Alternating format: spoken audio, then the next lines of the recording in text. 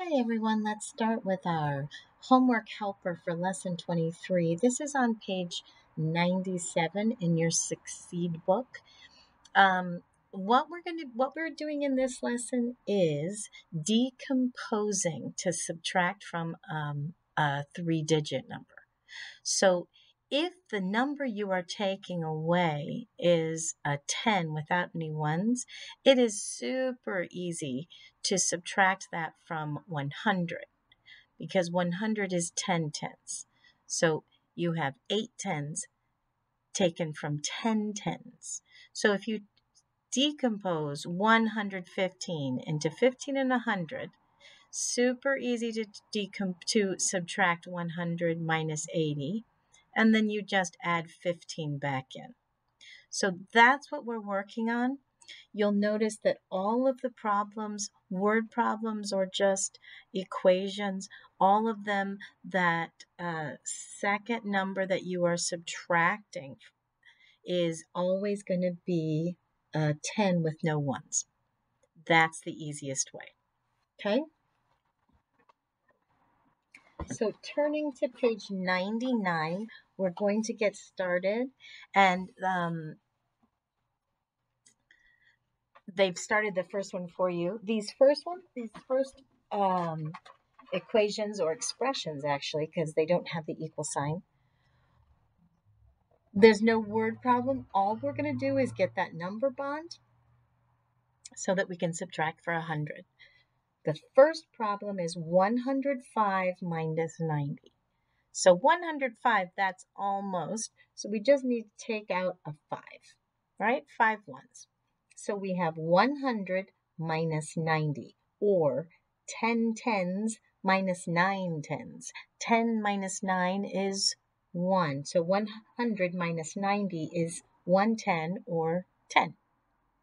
Then we just have to add that 5 back in. 10 plus 5 equals 15. And 105 minus 90 equals 15. We're going to use this same process to do the other problems on this page. 121 minus 90. Again, we want to get this to 100. So we are going to decompose 100, and then what's left? 21. So we're going to start with 100 minus 90. Again, 100 is 10 tenths minus 9 tenths. 10 tenths, take away 9 tenths is 110, or 10. Then we just need to add 21 back in. So we have 10 plus 21. 110 and 2 tenths is 3 tenths. 0 plus 1 is 1. 121 minus 90 equals 31. Same thing here. We have 112 minus 80. So we are going to decompose our 100. We want to take out 100 because then it's super easy to subtract 10 tenths. So if I am decomposing 112, I'm taking 100. What is left? If I have 100, 110, and 2 ones. I've taken out the 100. I have 12, or 10 and 2 left. So we're going to subtract from 100. 100 minus 80. 10 tens minus 8 tens. 2 tens, or 20. Is that the answer? Am I finished? No, we were just subtracting from 100. Now we need to put that 12 back in because we were subtracting from 112. So we're going to have 20 plus 12. 2 tens plus 110. 0 plus 2. 112 minus 80 is 32. So how would you do this one? 135 minus 70. What do we want to get? We want 100. I'm going to take 100 out of 135. What do I have left? I'm breaking it into 100. What's the other part? 35. 100 minus 70. That is a much simpler problem. 10 tens minus 7 tens is 10 minus 7 is 3 tens or 30. Next step, I'm going to add 30 plus the other part, 35. 30 plus 35, I have 3 tens and 3 tens, which is 6 tens. I have 0 and 5, which is 5. 135 minus 70 is 65. On these next two, I'm going to ask you to pause the video each time. So 136 minus 60. I want you to pause the video, do the problem yourself, and then press play and check to see if your work is the same as mine. Remember, we always want to get out that 100 because it is so much easier to work with. So if I'm breaking up 136, I have 100 and my other part is 36. I am subtracting 60 from the 100 part. 100 minus 60, or 10 tens minus 6 tens equals 4 tens, or 40. I have to add back in the other part. So I have 40 plus, I hope you didn't make that mistake. 40 plus 36. So we have 6 ones and 7 tens. 136 minus 60 is 76. If you did not do the same thing that I did, see if you can figure out where you made your mistake. Remember, we're trying to get 100 out. 36 is what is left. We subtract from the 100 part, and then we add the other part to that answer because we need to subtract from the whole. And when we have 100 minus 60, we're just subtracting from this part. We have to add the other part back in to get the answer. So same thing here. Go ahead and pause, work it on your own, and then push play and see if our answers are the same. We want to take out 100, so we have 29 left. We're going to subtract 100 minus 50. 10 tens minus 5 tens is 5 tens, or 50. And then don't forget, we have to add that other part back in. 50 plus 29. 9 and 0 is 9. 5 and 2 is 7. 129 minus 50 is 79. And again, I'm less worried about whether or not your answer is exactly right than if you can see where you made a mistake. If you made a mistake, you might have done it perfectly.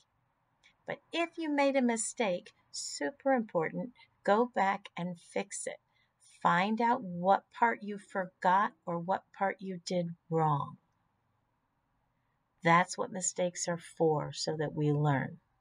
All right? We have one more page to do. Page 100. There are a couple more just like what we've been doing. 156 minus 80. We're going to split that up, take out our 100, and we have 56 left. We're going to subtract from the 100 part. 10 tens minus 8 tens is 2 tens, or 20. Then we have to add the other part back in. 20 plus 56. 6 and 0 is 6. 5 and 2 is 7. Same thing here. We have 138 and we want to take 40 away. It's kind of a difficult subtraction problem, but it's super easy to take 40 from 100. So we're going to break this into two parts. I had 138. I'm going to take 38 and leave them over here for now. And I'm just going to take the 40 away from the 100. Just going to leave that 38 over there. So now I'm going to take out the 40 from the 100 that I have. 10 tens minus 4 tens. 10 minus 4 is 6 tens, or 60. So I've taken away my 40, which is what I needed to do, and I have 60 left. But don't forget, you had those 38 back here that you took away so that it'd be easier. Now we have to put those parts back together. So 60 plus 38, 0 and 8 is 8, 6 plus 3 is 9. 138 minus 40 is 98. Okay, here's my favorite kind. They're showing a student's mistake. So we have to find the way to find what mistake she made and how to do it correctly. So I'm looking at, it looks like she started correctly. 132, she decomposed 132. That's correct. Then she said 100 minus 30 equals 70. What are we supposed to take away from the whole there? What are we taking away? We broke it into 132, but we need to take away 70. That's where she made her mistake. 100 minus 70 equals 10 tens minus 7 tens is 3 tens, or 30. So then it's not 70 that you're adding to 32, it's 30. We're going to take that 30 and add back in that other part. So we have 0 and 2 is 2, 3 and 3 is 6. 132 minus 70 equals 62, not 102. That's a pretty big difference. The way to check your work when you're subtracting is to add the two parts together. So we took 70 away from 132 and got 62. If we added these two parts back together, we should get 132. So 0 and 2 is 2. 7 plus 6 is 13. 13 tens, or 130 and 2 ones. So when you add your parts back together, you should get the whole. If you added 102 to 70, you'd get 172. Always a good idea to check your work. All right. Last, we have a word problem. Billy sold 50 fewer magazines than Alex. Fewer. Less, taking away, not as many. Billy sold less. How many less? 50 less than Alex. Alex sold 128 magazines. How many magazines did Billy sell? So here's Billy. We don't know. Here's Alex. Alex, we do know. Alex sold 128. We don't know what this is. We know what this is because they said that 128 is 50 more than what Billy sold, or Billy sold 50 less than what Alex sold. So we have the whole and one part. If you have one part, you need to subtract to get the other part. So 128 minus 50, that's going to tell us how much Billy had. 128 is not friendly, but 50 is. So let's get this to be 100, and the other part is 28. Break it up. Subtract 100 minus 50. 10 tens minus 5 tens is... all comes back to those number bonds for 10. The friendly numbers, the pairs that make 10. So important to learn. So 10 minus 5 is 5 tens, or 50. Now we have to add in that part we took out to make it easy for ourselves. So we have 50 plus 28. 0 and 8 is 8. 5 and 2 is 7. 128 minus 50 is 78.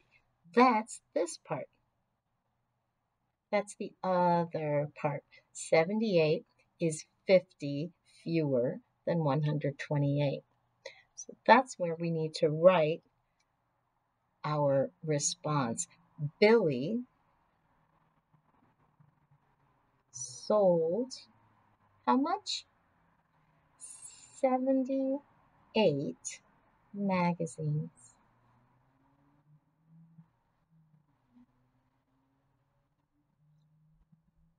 Good work, everybody.